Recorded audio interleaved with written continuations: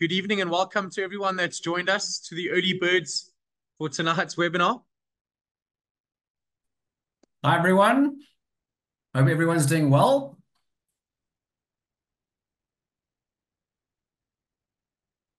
Hope everyone's enjoying this year so far. You guys are well on to the second term of 2024. My wife, actually recent wife, we got married about a month and a half ago. She's an early childhood teacher in Cape Town. She's been a teacher for over 4 years now, qualified. Yeah, wow, it's surprising. It's also quite surprising that some of her kids are still walking. That can really drive a teacher up the wall. But what I can say is that I take my hat off to each and every one of you as teachers to do what you do on a day-to-day basis. Hey, Liz. Hey, Daphne, Loreco, Susan. Guys, pop your names in the chat. Say hi. We want to hear from all of you. Give us Hi, a Erica, Amanda. give us a good evening. Hello, hello, hello, hello. And let Twane, us know where you Emma, are, where you're based. where you Where guys around the world from? are you from?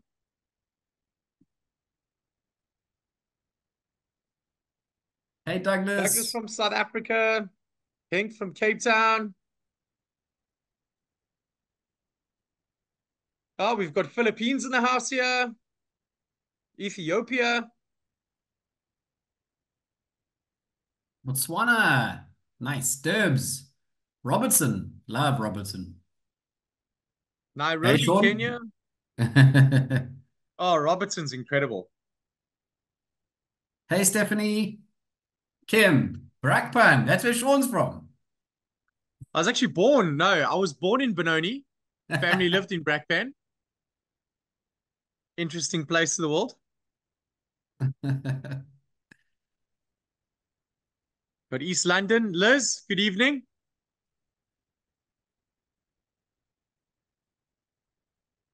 The numbers are looking great, guys. We've got 145 teachers that have joined the webinar tonight. We're kicking off in 3 minutes, and Sean will take the floor, tell you what he's been up to over the past few months.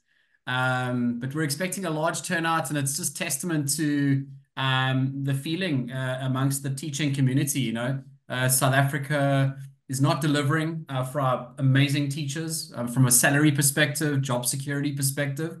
And that's why we do what we do. We want to help you guys explore new horizons abroad. And I mean, Sean, some of our teachers are earning 3 times what they're earning in South Africa. Well, I mean, if you consider what's, I mean, I'll look at the last 5 placements. We've placed 84 teachers this year alone. But we talk about the last 5 placements. Each of them are earning between the brackets of 95 and 120,000 Australian dollars per annum. Those teachers, if I look at what they were earning in South Africa, that was earning anywhere between 20 and 35,000 Rand a month. So, I mean, yeah, it's difficult to really compare because the salaries in Australia have become so attractive. For most of you that don't actually know this, and I'll get to the point of why there's such a demand and why teachers are actually earning so much money in Australia, is the mere fact that there's just such a massive demand. You know, um, I was doing some research just the other day in preparation of this webinar this evening, and the unprecedented teacher shortage in Australia has hit an all-time high. It's a record. Australia, in 30, 40 years of them bringing foreign skilled labor across to build the economy, they've never faced such a shortage. And I'll get into the reasons why. But by 2025, so by the end of next year, so that gives us a year and a half, where Australia is looking to bring in over 4,000 high school teachers. Yeah. That's just high school teachers, right? And the demand is across the board. I mean, you go from early childhood, special needs, primary school, middle school, high school, university lecturers, But at least for most of you in tonight's room that have qualified for a BEd or PGCE in either foundation phase or intermediate to senior or senior, um, there's a huge demand, But and Sean, really looking forward to getting into this. it goes above the earning. We've got guys. We're going to start now. Just a minute left. But it goes above the earnings. It's like it means more. Like in terms of just the level of appreciation for the trade. You know that your government, you know that your local government, your federal government are looking at your trade, your occupation, and taking it seriously and paying you as much as doctors and lawyers because that's exactly what it is. That's our teachers are our most precious they hold the future in their hands for our children, and it's a place where you're respected. Unlike South Africa, where it's not as prominent, which is unfortunate because we all love the country, but Yeah, and Australia understands, as still also a very young country in comparison to Europe, the US. It's still a very young country. yeah. And they understand the value of what a teacher does now for a class of students and how that would benefit the economy in 10, 20, 30 years time from now. It becomes a snowball effect for the economy and a very strong growing economy, to say the least. And what teachers do, I mean, it's just you can't put to words. You really can't. If you also interesting fact though, before we get started, ladies and gentlemen, an interesting fact is an entry level teacher, and you can Google this. Don't take my word for it, but an entry level teacher earns more than an entry level doctor, an engineer, as well as a lawyer. It's unheard of. In Australia, it's heard of. Hmm. Guys, so most of you have been speaking to our consultants at NWI. So we've all got an array of prospects, teachers that we're busy working with. Some of you are working with Jamal. Some of you are working with Nicole Heinze, Nicole Fenter, Zakir, Thomas. Yeah, so Sean will give you some guidance at the end of the webinar as to who to approach to further your inquiry and to take things forward. But yeah, I just wanted to give them a shout out. They are in the crowd somewhere. So how's it, guys? And if I've left anyone out, please forgive me. But yeah, over to Sean. You can take it away. Thank you, Robbie. And again, ladies and gentlemen, with over 200 participants and the numbers climbing, I'd like to thank each and every one of you for joining us. Those of you are parents, those of you are obviously teachers. You've had a long, busy day. I'm sure many of you are probably still going to go back to marking after this webinar. So we have designed this webinar to keep it short, straight to the point, and give you the exact points of what this webinar is looking to deliver, and it's to advance your teaching career in Australia. So without further ado, I'm going to continue with the slideshow this evening, an expert guide on how you as a teacher can successfully advance your career down under. So Sean, you can pop that into full mode, like we did earlier. It's just in editing mode. Let's get back here. Can everyone view that now? It's the same. It's the same as it's editing. It's not in full. Hold on. Excuse me. There we go. Beautiful. All right. Perfect. So again, the numbers are climbing. Again, those that have just joined, my name is Sean Kupferberg. I'll be your host for this webinar this evening. Look, those of you that may know me, might not know me, there's a slight little brief on my background and my career in immigration as well as recruitment.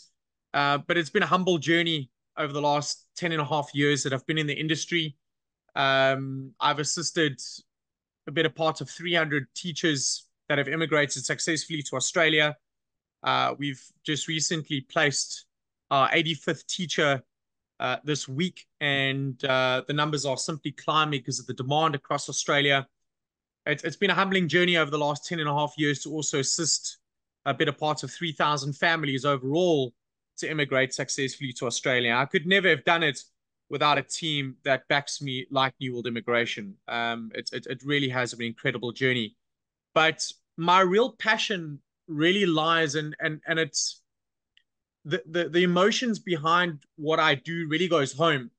And I understand what a teacher does on a day-to-day basis. And I was saying earlier on the value and the remarkable value that a teacher's touch and value has on his students, from early childhood to high school, how that enables and embodies a movements of success, drive, and love for the passion of whatever that person or child wants to do in their career down the line. Whether they choose to become an engineer or a teacher themselves or even a business owner. There's a lot of value that teachers that it's you can't really put to words. So there's been a huge amount of passion that I've developed in this industry because of teachers. So, ladies and gentlemen, we're going to be covering a couple of topics this evening, touching off with understanding the demand for teachers, why there is a demand. We're also going to be covering a few vacancies that we have available. We've got over 84 vacancies. No, I said that's the amount of teachers we place. We've got just over 80 vacancies currently where we're looking to place teachers in the third as well as the fourth term in the schools that we've partnered with as a recruiter. So we're just going to be touching on a couple of the vacancies, not all of them. I wish I could fit them all into one screen, but it'd be quite overwhelming. We're also going to be touching on a few success stories, a few of the families that we've gotten over recently. We're going to be touching on salary expectations, a very interesting topic that we were touching on earlier on. And then the most important thing, what do I do? Where do I start? What steps do I need to take to eventually get myself into the job market? And where's job opportunity available, etc. So starting off with this particular topic, why is Australia experiencing a shortage of teachers? So there are two reasons for that. The first reason, ladies and gentlemen, is post-COVID, a new government was elected in Australia. They quickly realized that there is a huge amount or percentage of teachers that are going into retirement due to the baby boom effect that took place in the 50s. So, of course, with all these teachers now going into retirement, it's creating a major gap within the employment market where Australia, unfortunately, is unable to fill that gap with local qualified teachers qualifying through domestic universities. So, unfortunately, that gap's growing. With the amount of investment that's going on in Australia, the amount of schools that are being built, I work with a construction company where I place a lot of quantity surveyors, plumbers, electricians as well in Queensland and Victoria, and they build government and private schools in Australia. And the rate at which the government is looking to build schools, they simply do not have enough teachers to tend to the amount of new schools that are opening, the new vacancies that are opening up. So these are the two main reasons as to why there's such a demand. And what the government is looking to accomplish is to open up foreign skilled labor on a mass scale, essentially, to bring in as many teachers to fill their demand. I was saying earlier on that Australia is looking to bring in 4,000 high school teachers by the end of 2025. You try and fathom that number for a couple of seconds. It's massive. 4,000 teachers. Big number. So just a couple of the vacancies we have available here. We've actually just recently placed a teacher in Wagga Wagga. It's a small regional, I wouldn't say small, but it's a regional town. Salary compensation, as you see, there's anywhere between $85,000 and $129,000 per annum. And why there's such a big sort of bracket or large scale bracket between the two is depending on work experience. So if you've got between 1 and 3 years, You'll look at X amounts. If you've got between, 3 and 5 years, X amounts, and so on and so forth. Many of the vacancies and most of the demand for teachers you would find would be in Victoria and New South Wales, which is on your east coast of Australia. Now, if you take a look at some of those vacancies, you're covering primary school, you're covering high school. We've also got health and PE teachers.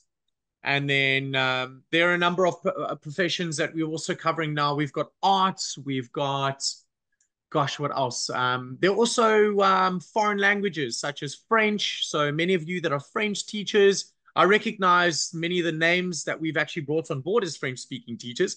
So welcome this evening. And Spanish teachers, there are a number of Mandarin roles as well. Those of you that are looking to teach Mandarin in Australia. The point I'm trying to get to is that the subject that you teach, unfortunately, besides Afrikaans, which isn't a major subject being taught in Australia for obvious reasons, I wish it was, and it probably will be down the line. If you're looking for a subject and a classroom or a school that matches your background, I can assure you Australia has enough vacancies for you to find them.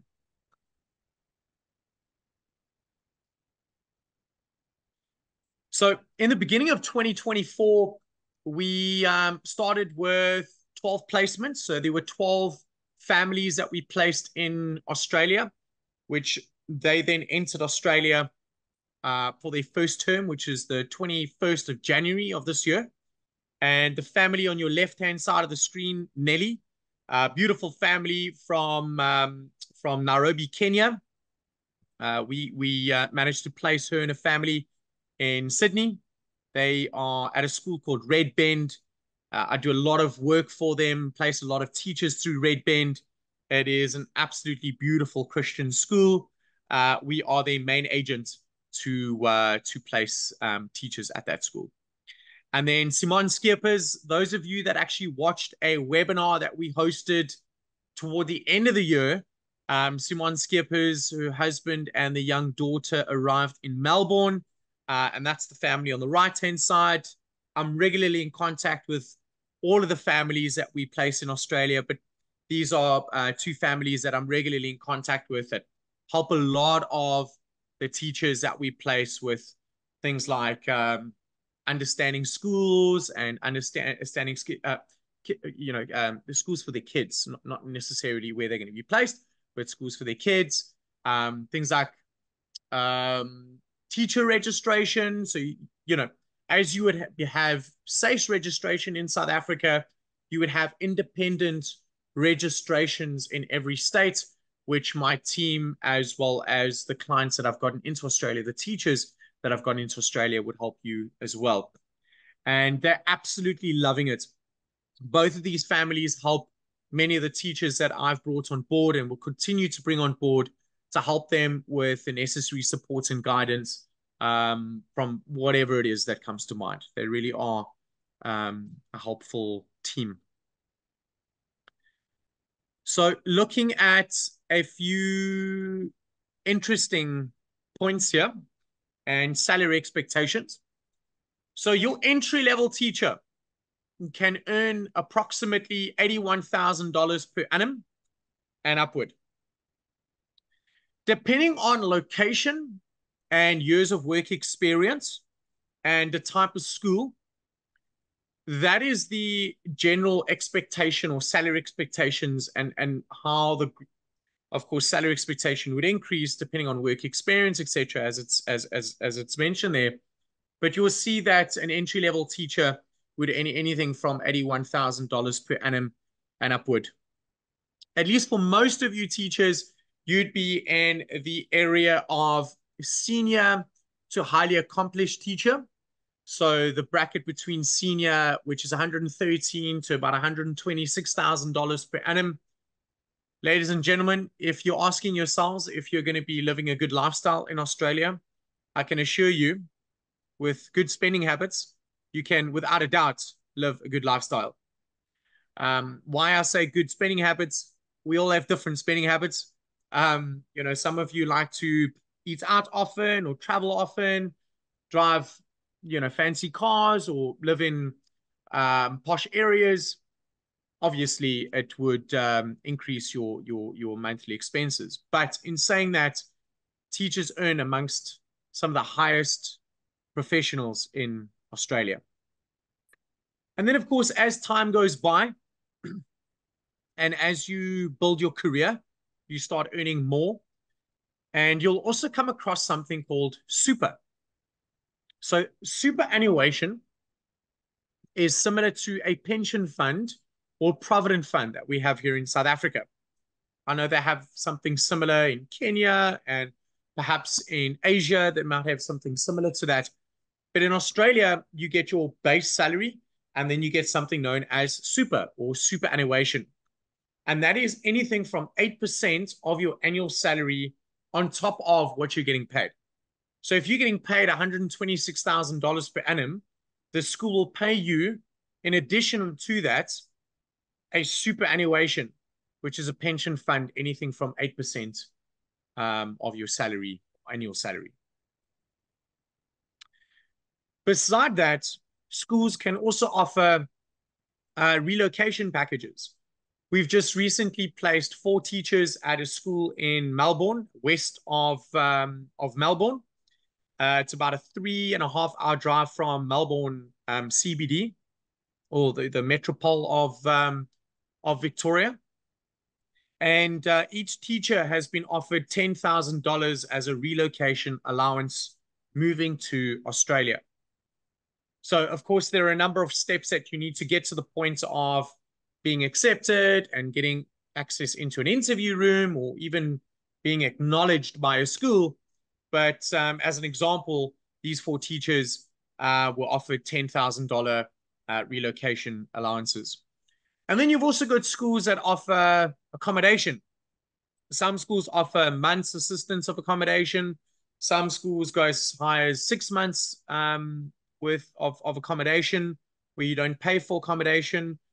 And then, a travel allowance, so not every single employer is going to offer the same. They'll offer different packages depending on the school's budget.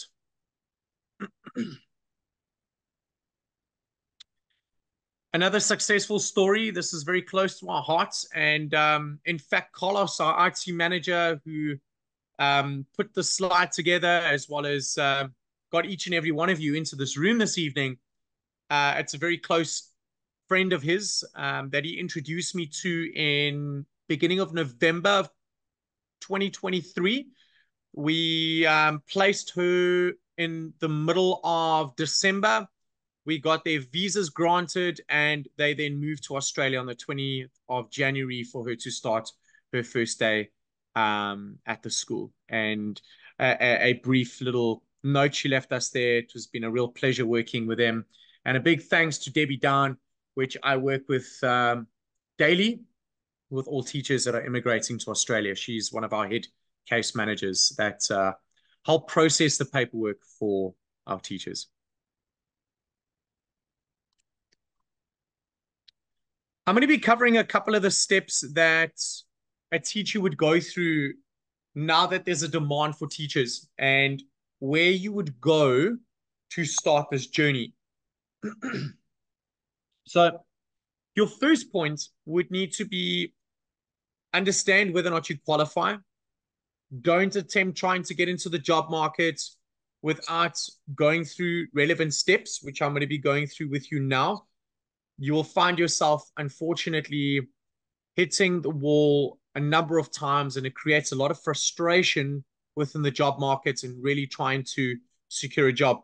You can go into Seek, you can go into Indeed, you can go into all these wonderful sites where they've got a couple thousand vacancies throughout Australia, and you keep applying, and nothing comes through.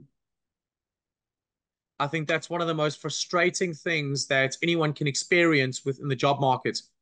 Ladies and gentlemen, we'll also keep talking about the international job market here as well. The international job market works a little bit differently to your local markets, whether you're in Cape Town or Durban or Singapore or wherever you're based. Works a little bit different. It is still a very competitive market. So although there's still a big demand for teachers, it's still a very competitive market.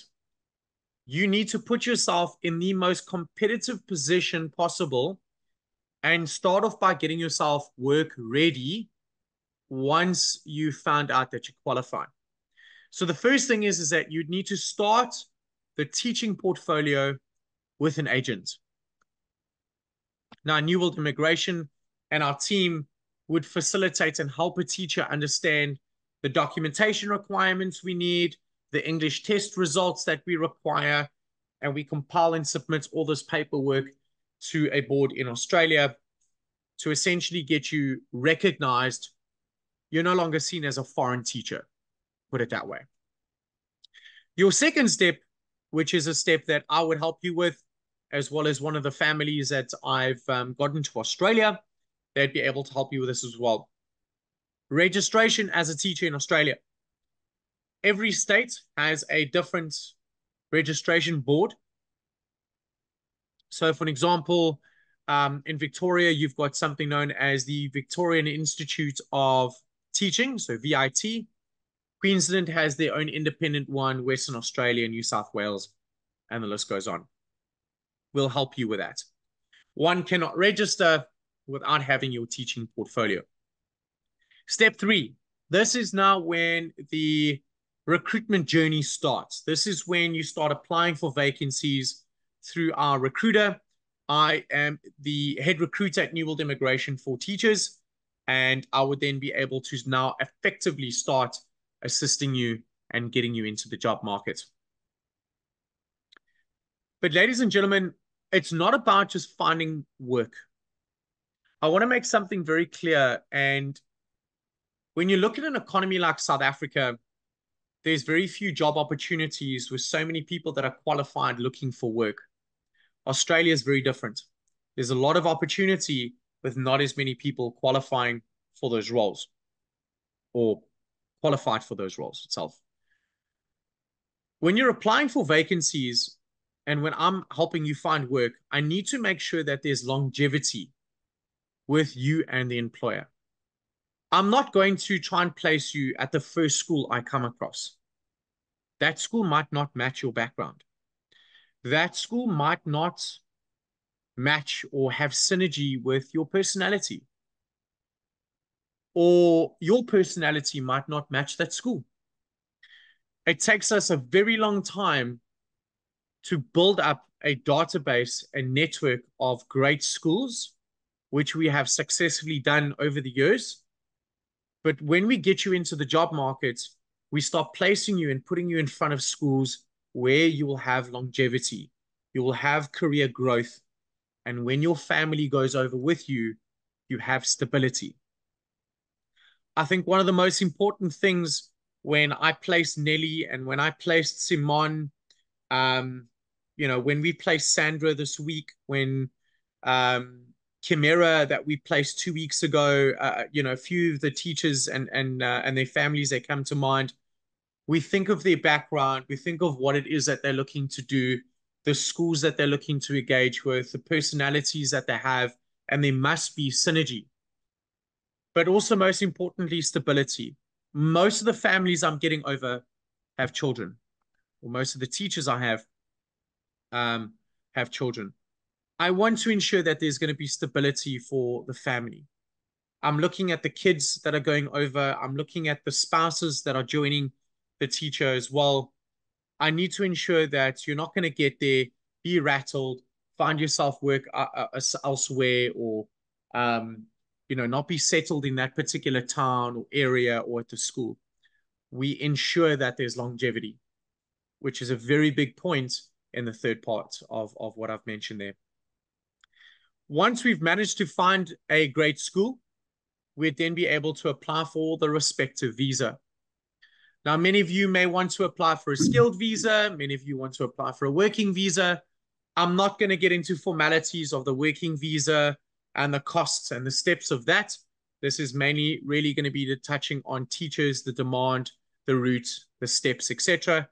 So speak to your agent, speak to your consultant at New World Immigration, and understand which pathway you qualify for.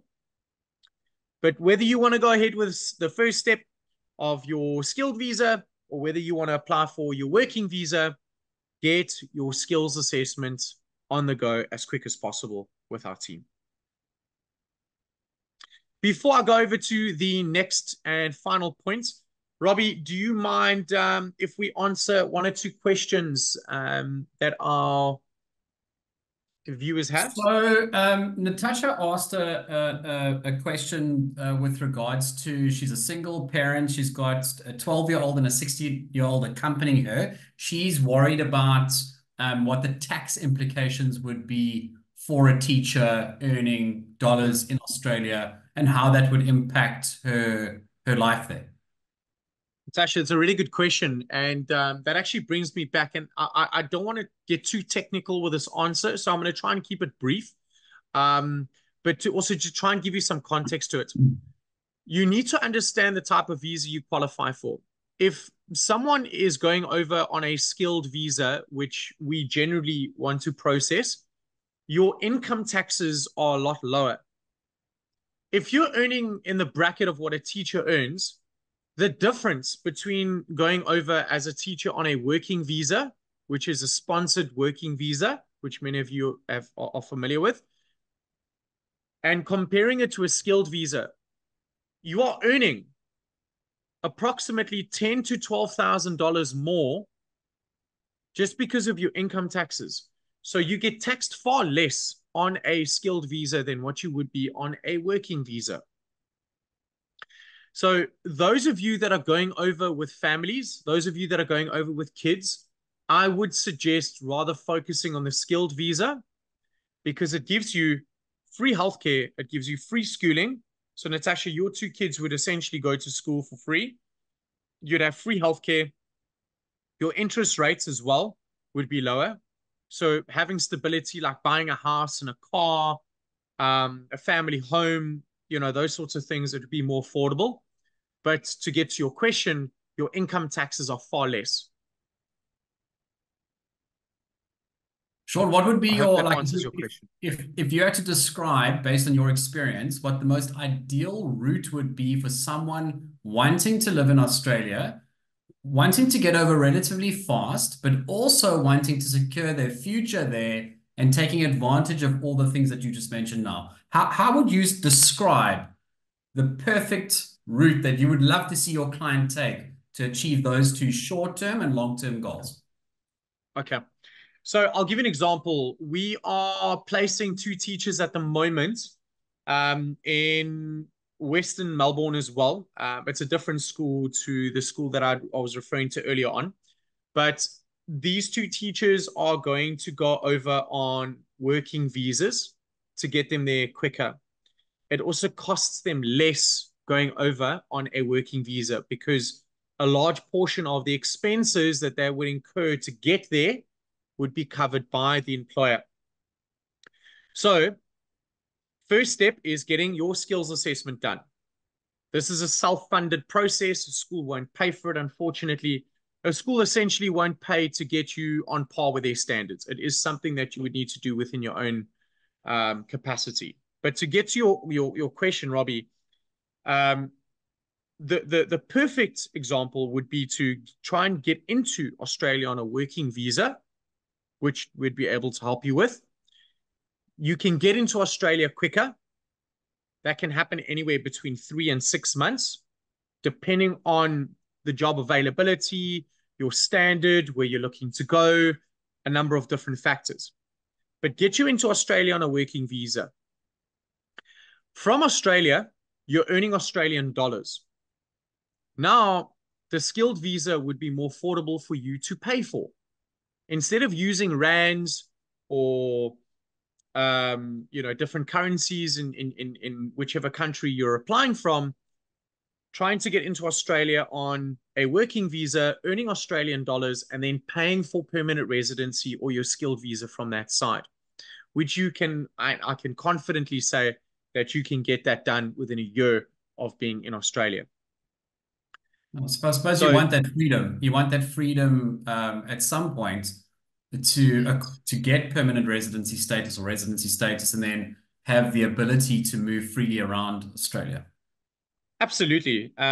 So beside having free healthcare and free schooling, lower interest rates, income taxes, these sorts of things, the quicker you get permanent residency, like Robbie mentioned, ladies and gentlemen, you've got freedom of movement.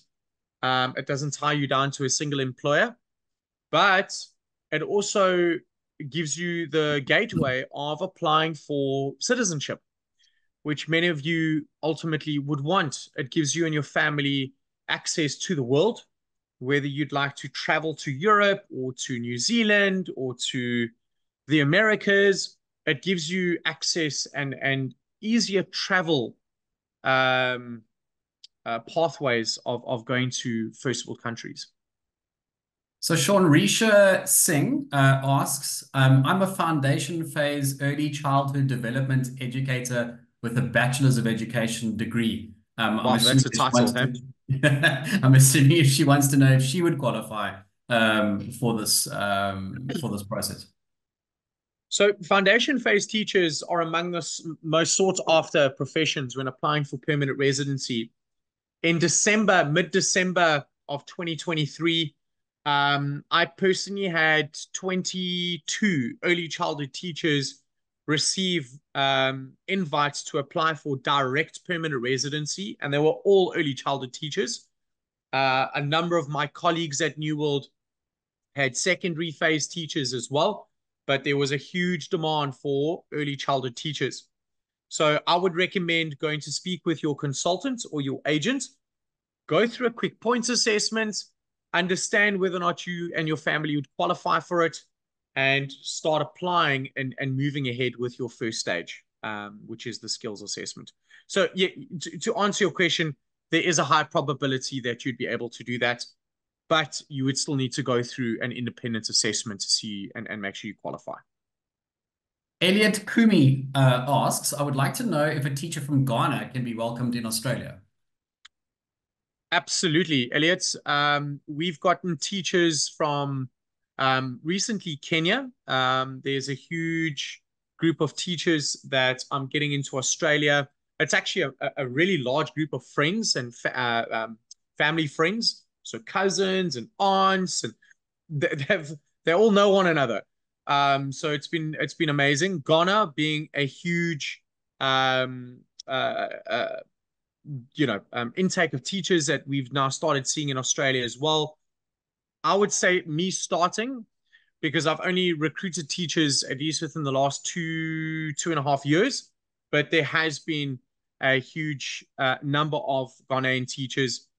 Ladies and gentlemen, the biggest thing is that it doesn't boil down to your passport. Whether you're from Zim, whether you're from Nigeria, whether you're from New Zealand, whether you're from Portugal, it doesn't matter what passport you hold. What they're looking at is to make sure that you are proficient to superior in English. They need to make sure that you're English speaking. That is one of the most important things. The second important thing is to make sure that you have the qualifications they require, which would be either a bachelor's degree in education or a postgrad certificate in education.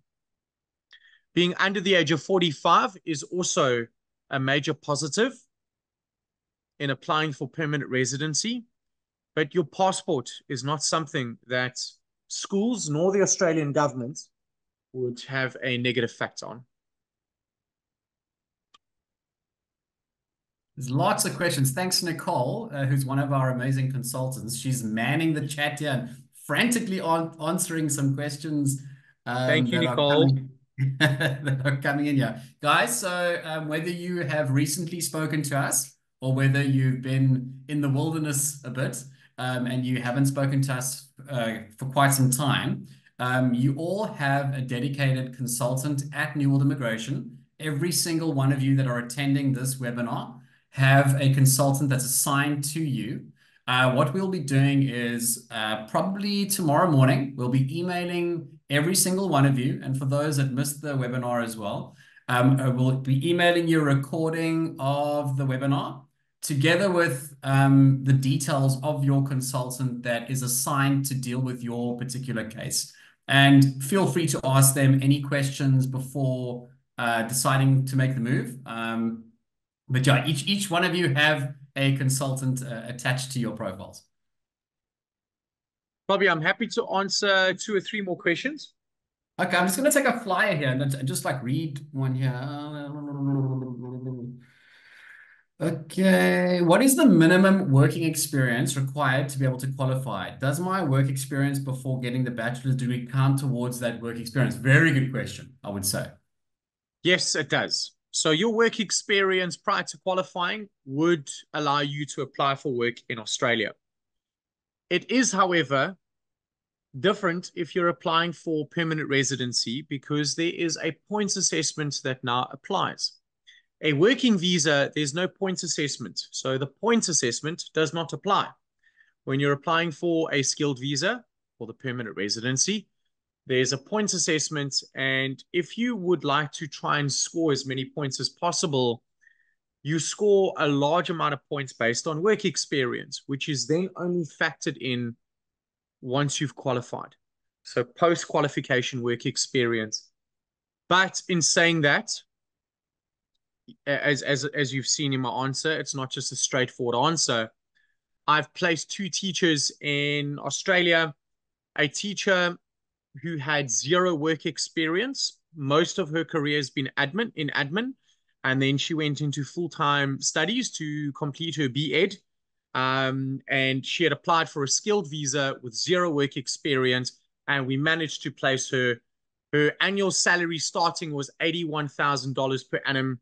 And if I am I correct in remembering that her superannuation was 9% on top of her annual income. The school also helped her with a small relocation allowance. So the answer can be yes and no. It's very unique to your profile. I'd recommend reaching out to your consultant and just getting clarity on that.